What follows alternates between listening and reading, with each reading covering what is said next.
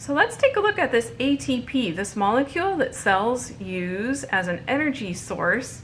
ATP stands for adenosine triphosphate, and this is a molecule that's really good at shuttling energy around inside of the cell. Adenosine triphosphate basically has this structure. It's an adenosine group and it has 3 phosphate groups attached to it.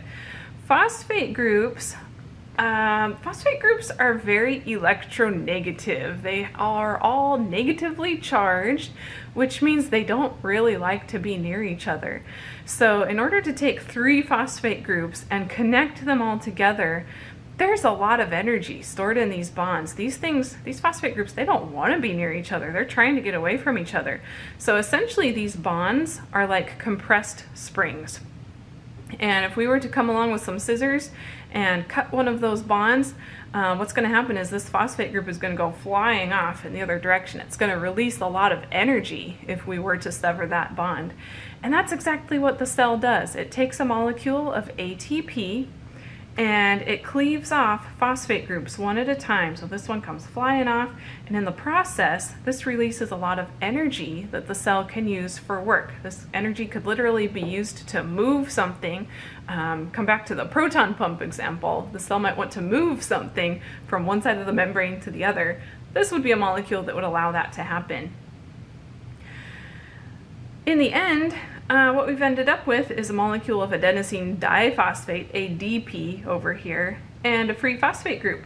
And here's the neat thing, the cell can actually recycle. It can take these things and reconnect them back together, and the way that our cells do that is by using energy from fuel molecules. Okay? So a glucose molecule, if we were to burn a glucose molecule, what we could do with that is reconnect these together, so that kind of completes the cycle.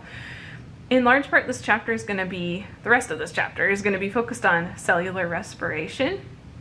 Or I should say the rest of this module. It depends on which textbook you're looking at as far as which chapter. So cellular respiration, this is the process by which cells can build ATP molecules. So we'll be elaborating on this shortly.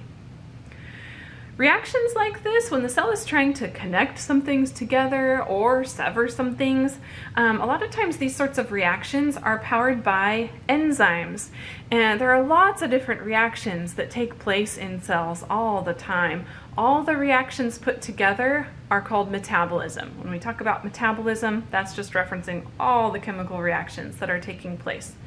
Most are facilitated by an enzyme. We've learned about enzymes in passing. They're an example of a protein.